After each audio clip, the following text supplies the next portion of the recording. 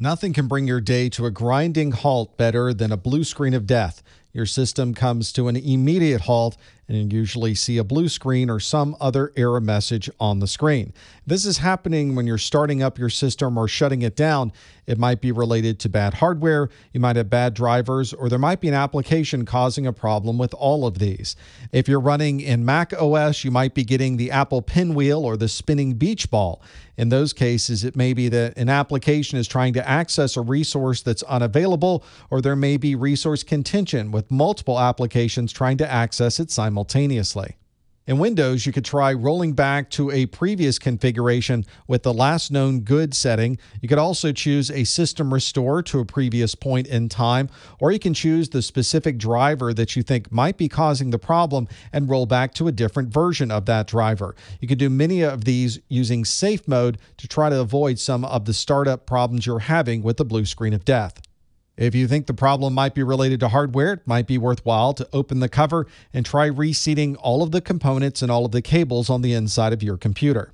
You also might want to try running some hardware diagnostics. The manufacturer might be able to provide you with hardware diagnostics, or they might be already built into the BIOS of your computer.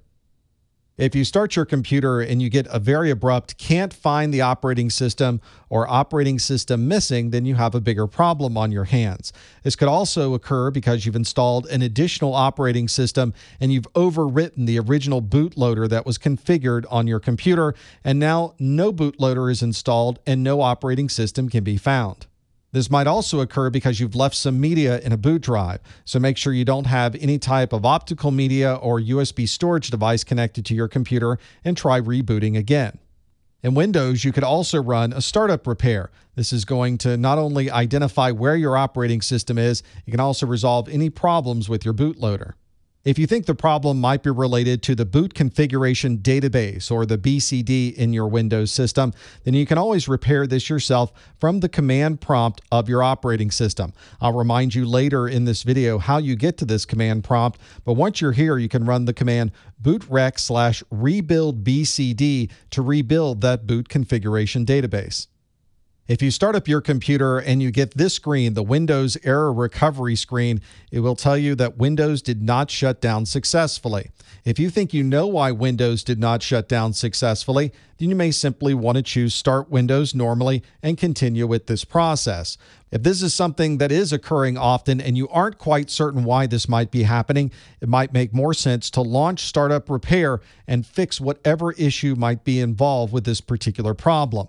You can also run this by pressing F8 when the system starts, or simply choose Launch Startup Repair whenever the Windows Error Recovery screen is shown.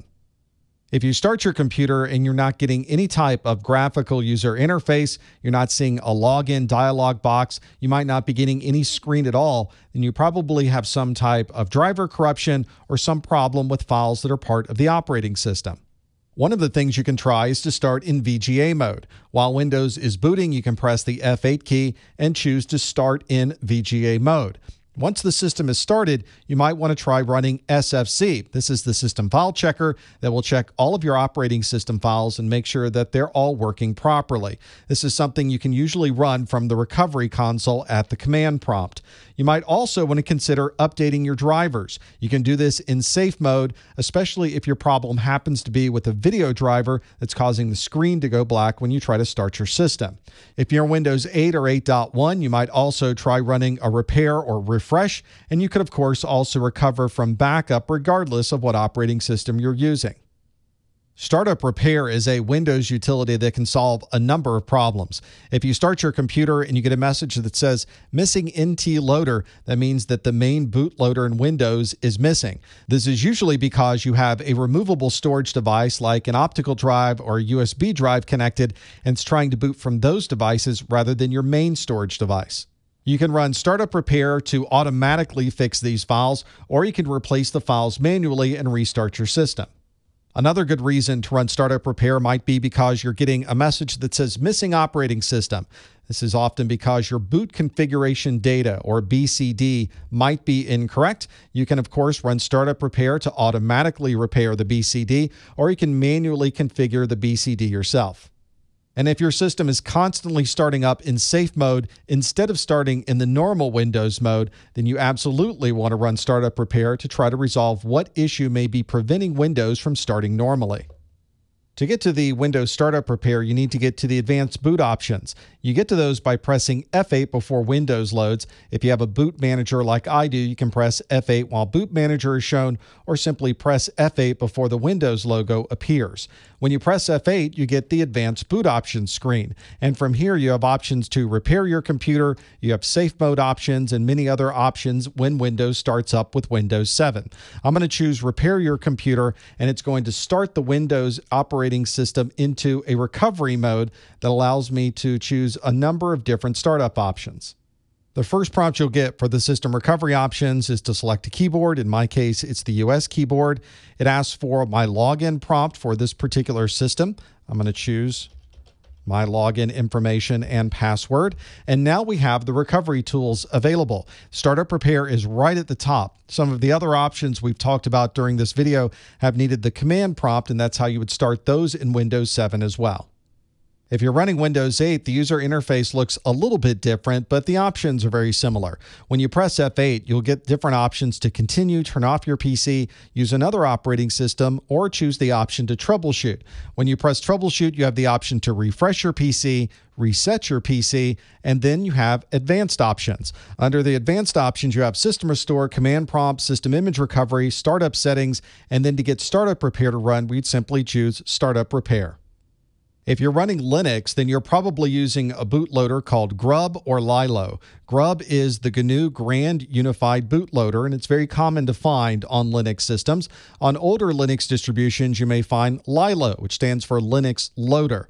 If either GRUB or LILO have been missing or damaged, then your operating system isn't going to load. These missing bootloaders can very often be overwritten by other operating systems. So if you have Linux in one partition and then you install Windows in the other partition, it may overwrite the GRUB or the LILO boot manager that you were previously using. Fortunately, there are a number of live CDs for Linux that can repair these problems. You can reinstall GRUB, unhide the boot menu, repair the file systems, and much more. During the startup process, a number of device drivers and services will start on your computer. Sometimes this doesn't always go as planned. If you have a device that's not working properly, you might want to check the device manager and see if any particular service is listed that might have an error message next to it.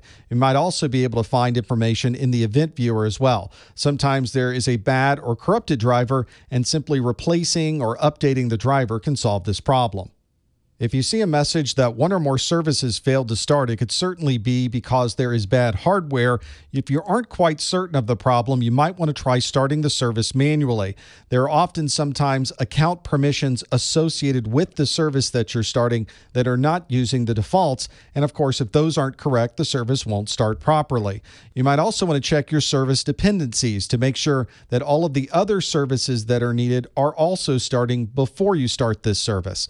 If the problem is related to a Windows service, then you want to check the operating system files. If this is a service that you installed or an application that is running the service, you may want to reinstall the application so that all of those files are refreshed. To manage Windows services, you do all of this through the Windows Services utility. You can find a service that you'd like to manage, right mouse click and choose Properties. You'll then see the properties for this particular service that will tell you more information about the service. It will tell you what happens when the system starts up and whether this is something that starts automatically or manually. And then you have the option to start, stop, pause, or resume the service from here. You can also choose the Dependencies tab and see what other system components are required to have this particular service start successfully. A dynamic link library is a bit of code that's installed onto your computer that multiple applications can use. They simply write information to this library rather than programming everything from scratch themselves. And it's not uncommon for many different applications to use a well-known library. The library versions, though, are very specific. Application developers are writing their software to use a particular type of library and a particular version of that library. That means you have to have exactly the right version of the DLL installed on your system. Earlier versions of Windows would mismanage this process. When you tried to install a newer version of the DLL, it would delete the older version, which could break applications that relied on that previous version. Modern versions of Windows use features known as Windows File Protection and Windows Resource Protection so that you're able to have multiple versions of a DLL on your system and you don't have any conflicts between any of those DLL versions. The file types in your Windows operating system will be associated with a particular application. For example, any file that ends in docx is going to be a Microsoft Word document. Anything that's an XLSX is a Microsoft Excel document. These associations can, of course, be changed. So when you try to start a docx file, it starts a different program than Microsoft Word. But you could have a problem where the wrong association is made for that file type, and you might see a problem such as a file failing to open a particular application. You can configure these file associations in Windows Vista, Windows 7, Windows 8, and Windows 8.1 from the control panel under the default Programs applet. Under this applet, you can get a list of all of the associations. So you can see all of the different extensions. You can view a description of those extensions, and then you can define what application runs whenever you click on one of these file types. If you're running an older application that relies on an older operating system, you might still be able to run it in your new operating system by using the compatibility tab of the application. If you look at the properties of the application, there will be a compatibility tab in those properties, and then you can choose exactly which operating system is most compatible with this application. If you're finding your system is performing slowly, you might want to look at more details about where this problem might be occurring. The first place you should go is the Task Manager. This provides you with real-time views of CPU, memory utilization, network usage, and much more. You can look for high CPU utilization and anything that might be using a lot of disk access or network access. You can even break down the performance view and get more of a graphical view over time so you can easily see when the problems might be occurring. Slow systems might also be caused by problems with the operating system, so running Windows Update and having the latest version of patches on your system is always a good idea. You might also want to check your drive space. When you run low on drive space, it creates a problem for files to store temporary information and can cause everything to run slowly on your computer. If you have a laptop, you may want to check to see if it's running in a power saving mode. In those modes, your CPU automatically runs slower so that it uses less battery. And of course, this could be caused by malicious software. So you might want to run an antivirus or an anti-malware scan and make sure there's nothing unusual running with your operating system. A kernel panic is something you might see in Unix, in Linux, or in Mac OS. And this is very similar to a Windows blue screen of death. This is an unrecoverable error that happens to the operating system, and when this occurs, the entire system halts completely. In any of these operating systems, you may be able to see the error message when it occurs to find out what might be causing the problem. In Mac OS, you may not have anything on the screen. You may need to restart and look at the logs to see where this problem occurred. And it might provide you with some direction you can go for troubleshooting to help understand if the problem you're seeing is related to bad hardware or if there might be a problem with the operating system. And one rather annoying but easily fixable operating system problem occurs when you have multiple monitors on your system and they're not aligned properly. Whenever you're configuring multiple monitors, you're able to adjust exactly where they are relative to each other. In this particular example, you can see monitor 1 and monitor 2 are next to each other, but you notice they are misaligned. They're only connected in these two areas. So if you wanted to move a mouse from monitor 1 to monitor 2, it has to be from the top of monitor 1 and it moves over onto the bottom of monitor 2. In most cases, you want to be able to line these up exactly so that as you move the mouse from one to the other, it's able to move to the exact same area of the other monitor. You can do this by simply clicking on the monitor display and dragging it into the right alignment so that your mouse is able to move properly from one to the other.